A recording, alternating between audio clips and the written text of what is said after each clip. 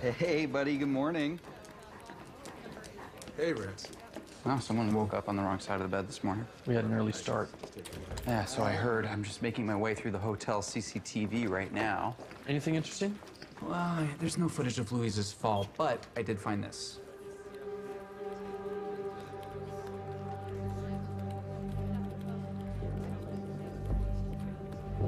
Where's she headed? Well, presumably to the mezzanine. Hotel staff found her 10 minutes later.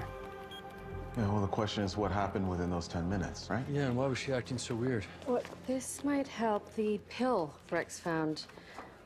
It's high-dose codeine. You think she was high?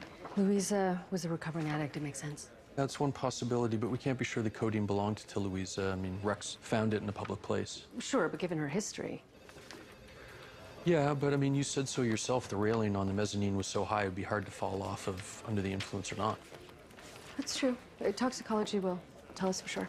Keep me posted on that, okay? I'm doing the new alt methods workshop this weekend.